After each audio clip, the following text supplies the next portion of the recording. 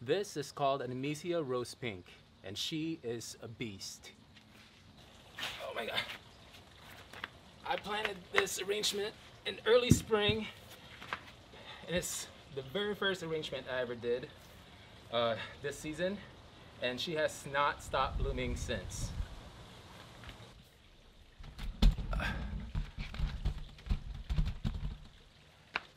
I also planted a Latin American fleabane and a variegated iris in there, but you wouldn't be able to tell because she has taken over this pot. I mean, you can't even see the pot anymore. So I think it's time for a change. I know a lot of you guys are probably thinking I'm getting rid of a perfectly fine plant, but I think even she's ready to go. So I think it's time.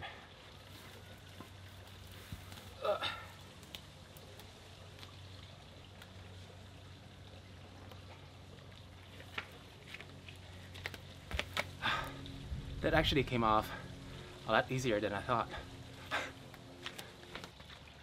Ow. Just got poked in the butt. So because I'm planting annuals in this pot, I'm going to be using I'm going to be recycling the same soil as the last one because they're only going to be living here until the end of the season. But I am going to be adding a little bit more of the slow release fertilizer and of course watering them once a week with a water soluble fertilizer. So they are going to get the nutrients that they need, and there is a little bit more nutrients left in this soil. So this soil is still good. It helps, you know, to save money. There's really no point of replacing the whole soil with a fresh one since, you know, again, they're only going to be living here until the end of the season. So yeah, let me show you what the plants are. So here are the plants that we are going to be planting up today. This is called the pentas. Look how beautiful those flowers are. You know, I'm not a really big fan of red flowers in the garden, but I just thought that these are just beautiful. I mean, that against the lime green leaf, it's gorgeous. I think this grows to be, let's see, 15 to 24 inch tall and 4 to 6 inches in width. The next up is the salvia. Bees love this thing, and I just thought that the purple flowers of the salvia against the red flowers of the pentas is beautiful. And I also like that this has a darker green color of the leaf against the lime green. It's just, you know, it's just beautiful.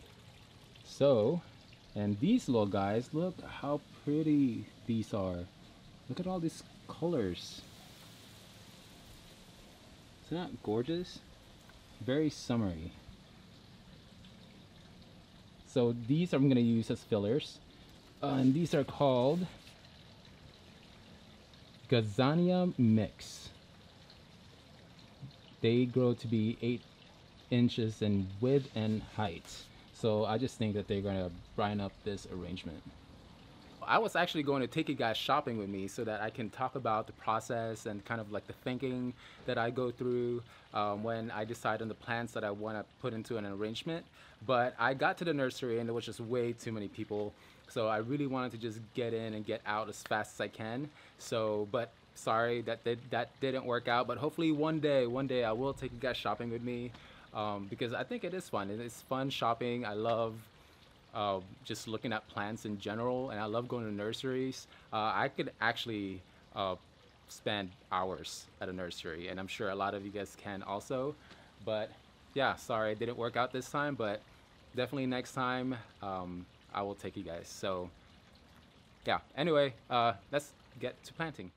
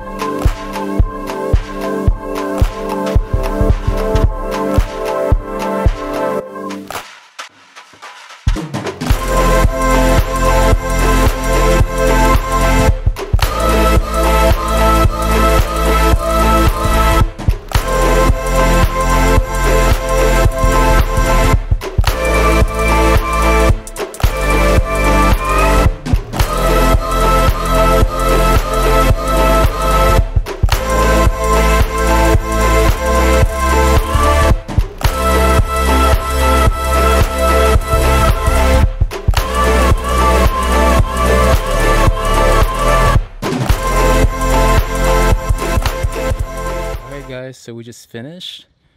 Isn't this so pretty?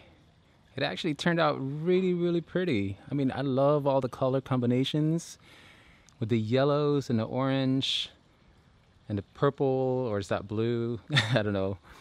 And the red. I'm really surprised that I'm actually really, really liking this red. But, I mean, just the colors together are just so pretty. It's so summery looking. Wow. I'm actually very impressed with this combination. What do you guys think?